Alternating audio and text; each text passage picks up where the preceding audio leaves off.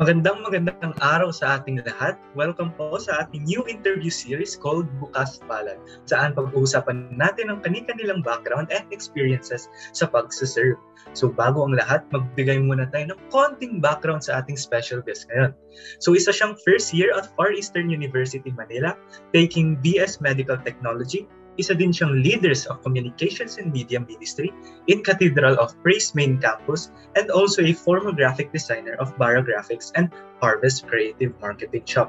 Hindi lang yan, isa din siyang Chief Executive Director of LoveActs PH. So with all that being said, let us all welcome our special guest, Sir Dave Sallao. Hello! Hello, Dave! At sa mga viewers natin dyan, I will be asking the first question. What is your own definition of service? For me, the very definition of service is basically to sacrifice. Kasi when you say service, meaning you love it, you love what you do, and you commit doon sa bagay na yun. And imagine a world kung wala kang sinasacrifice. Like, lahat tayo magbibigay ng kung ano lang yung sumobra sa atin. I doubt na mabuhay tayo sa generation na ganito. Tamang-tama ka dyan. Service is indeed a sacrifice. Next question. What phase, moment, or experience ignites your passion to serve?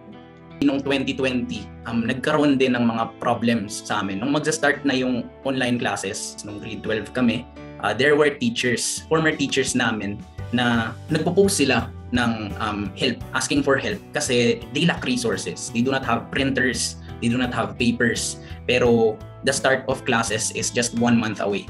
So doon kami nagsimula ng mga friends ko, Shaina, Carmi, and even Denise in raising this initiative. So hindi naman siya basically to start an organization para lang cool, pero it was a calling for help. Actually guys, I'm also part of LoveActs PH. And since we have different responsibilities, we also encounter various difficulties. So Mr. Dave, what hurdles do you think could disrupt you to continue serving? I think posibleng maging hurdle, and actually na-experience ko na rin, is seeing people lose their passion. Kasi when you go into service, tas masaya kasi you are all driven eh.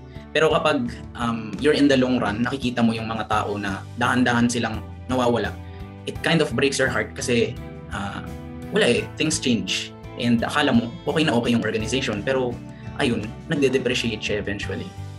Despite these hurdles, are you willing to continue serving? If so, what will you do to minimize or overcome these obstacles? I would continue pa rin, syempre, to serve. So, the ways how I would minimize and overcome these obstacles is to go back kung saan nagsimula. Kasi most of the time, kapag yung tao nawawala yung passion niya, most likely, nandoon siya nawawala sa isip niya kung bakit siya nagsimula. Kung bakit niya ba ginawa to, bakit pa siya nag-commit. Diba? So, you always go back. And in our case, ayun, it is to serve the people, to serve the Lord, and to spread God's love through actions. Thank you for that, Dave. So far, your answers have been very insightful. And of course, to finally encourage our viewers, let me ask you this final question. What can you say to everyone who wants to volunteer but is hesitant to do so since they have no prior experience? So, ang naalala ko dyan is yung verse about Matthew 7 verse 7 na ask and it will be given to you. So basically, sa vocabulary ng iba, just do it. Kasi matututunan mo na lang yan on the way.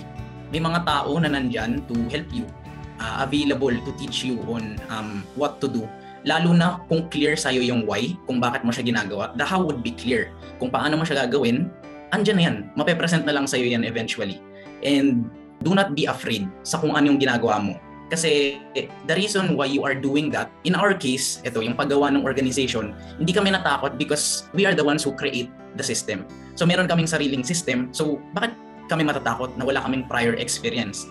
Kami pa nga lang yung first nagagawa nitong organization na to, so why fear, di ba? So that ends our first interview dito sa ating new series called Bukas. So ulit, maraming salamat Sir Dave Sallao, and for sure maraming na-inspire and marami ding natutunan ng ating mga viewers dyan sa kanilang mga bahay. Again, kami po ang Bukas. See you all again sa ating susunod na interview.